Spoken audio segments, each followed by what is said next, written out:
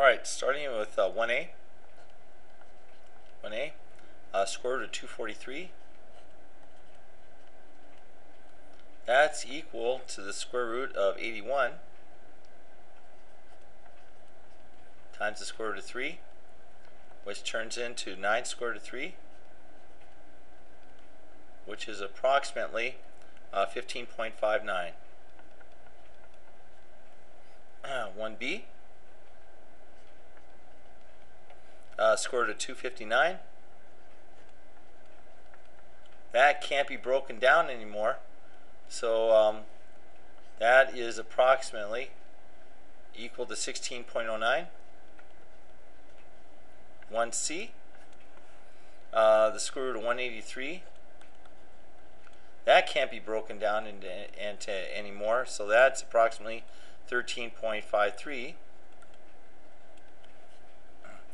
2a, the square root of 314. That can't be broken down anymore, so that's approximately 17.72. 2b is square root of 141. That can't be broken down anymore, so that is approximately 11.87. 2c can't be broken down anymore, that's the square root of 409. So that's approximately 20.22.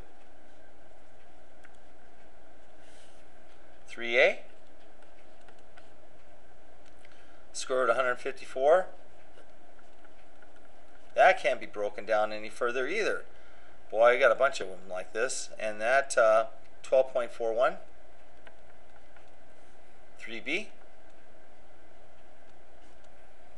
3b is square root of 184. Okay, I can break that down into the square root of 4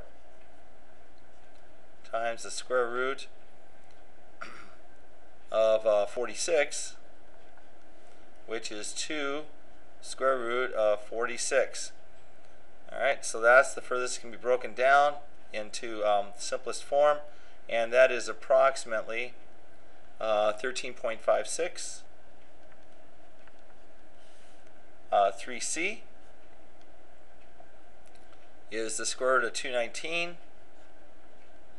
That can't be simplified any further than it is, and that's approximately 14.80.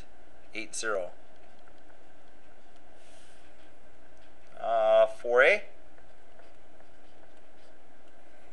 is the square root of 369,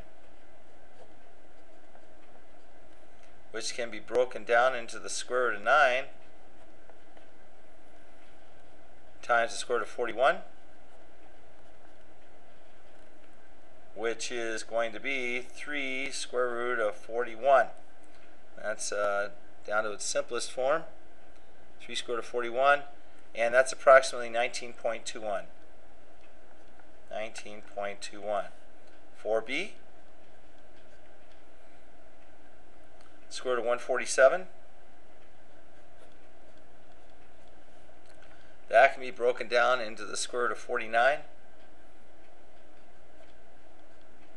times the square root of 3, which is 7 square root of 3, and that is approximately 12.12.